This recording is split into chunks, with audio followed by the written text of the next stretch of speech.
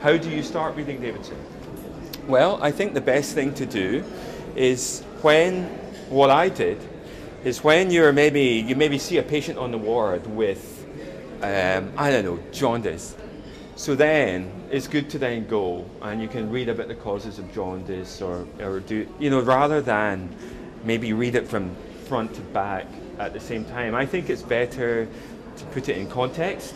So basically when you see a case, then you can read the relevant part of the book. And I think that's best because then you can relate that to that case and then you can think of what you've seen and what the book says and try and put it together. I think that's the best way. That's what I did when I was a student.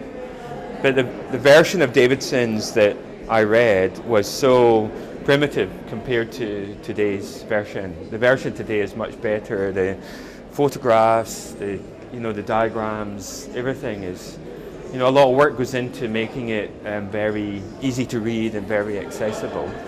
And it doesn't have all the information, obviously, but it's a very, very good starting book to get you orientated to most important things, and it's all of the key things, the internet or something.